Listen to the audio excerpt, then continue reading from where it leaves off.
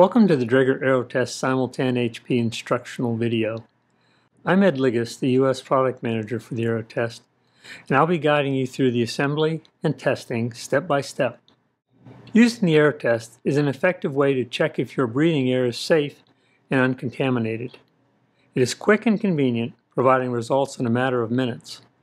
The Aerotest Simultan HP is designed for high-pressure applications directly from a compressor or high-pressure SCBA cylinders up to 4,500 psi.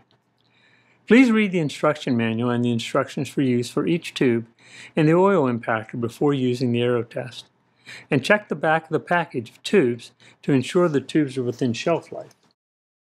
When you open the kit, you will see the measuring device with the flexible tube holders, high-pressure reducer, CGA 347 adapter for the SCBA cylinders, a timer, a package of oil impactors, impactor adapter, a tube opener, and the carbon dioxide, carbon monoxide, and water vapor Draeger tubes.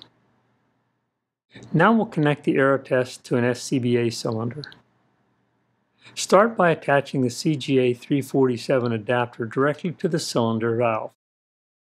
Simply hand tighten the adapter. Don't use a wrench. Next, connect the pressure reducer to the adapter using the hand wheel to tighten it.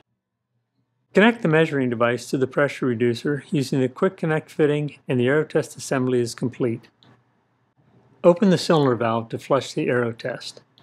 If the Aerotest is used regularly, a 3-minute flush is sufficient.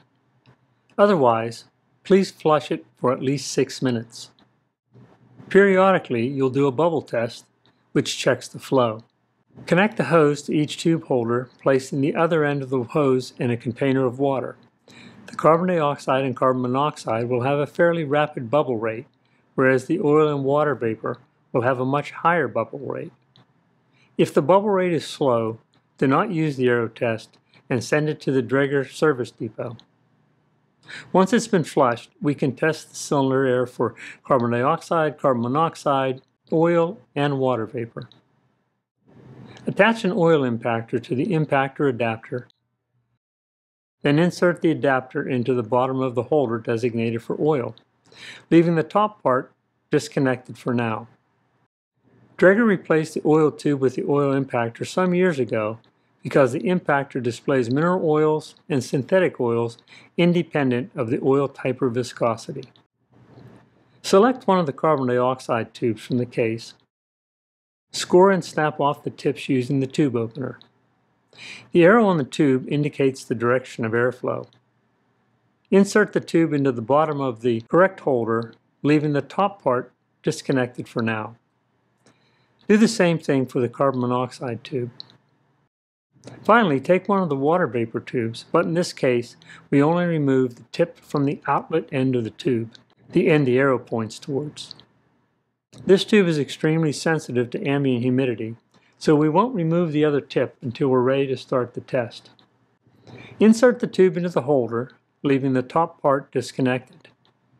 Set the timer to 5 minutes. When you're ready to begin the test, start the timer and immediately connect the oil impactor, carbon dioxide, and carbon monoxide tubes to the inlet of the holder.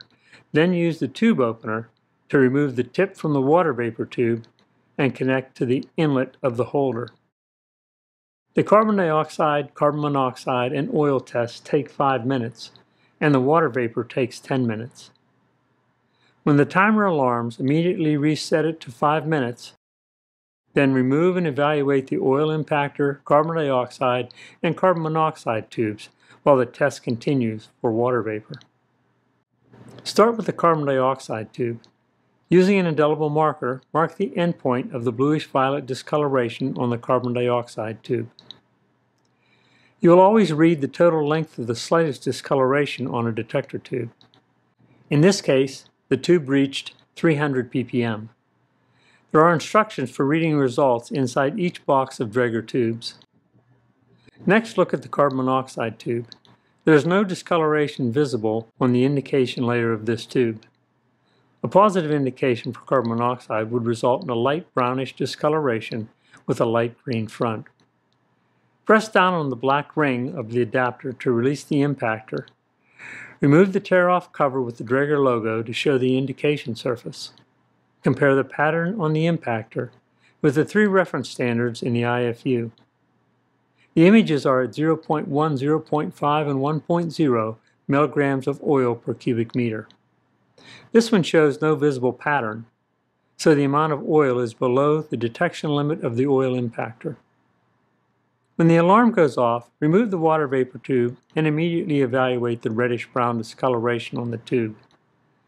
Compressed breathing air requires the use of a 10-minute test using the 20 to 250 scale. This tube shows a discoloration less than 20 milligrams of water per cubic meter. The oxygen content of the air may also be determined with the Aerotest using a T-piece, the oxygen 5% C tube, and the Draeger Accuro. Connect the T-piece to the H2O holder. Remove the tips of the oxygen tube. Connect the tube to the hose on the T-piece with the arrow on the tube pointing away from the T-piece. Connect the Accuro to the tube and completely compress the pump.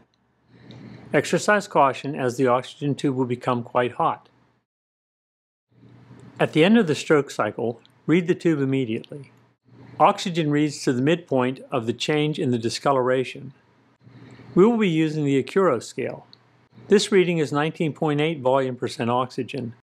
Once the tests are complete, you can turn off the air cylinder valve. When the pressure bleeds down to 0, disconnect the measuring device and remove each part, storing them back in the case until next use. The NFPA standard specifies oxygen to be 19.5 to 23.5 volume percent, carbon monoxide less than or equal to 5 ppm, carbon dioxide less than or equal to 500 ppm, oil less than or equal to 2 milligrams per cubic meter, and water content less than or equal to 24 ppm, or 18 milligrams per cubic meter. Other standards may vary slightly. Please confirm the limits with the most current standard. If the measurement results exceed the standards or established internal limits, please consult your supervisor. This may be an indication the air compressor requires maintenance. If you still have questions about the Draeger Aerotest Simultan HP, contact the Draeger Technical Support Team. Thank you.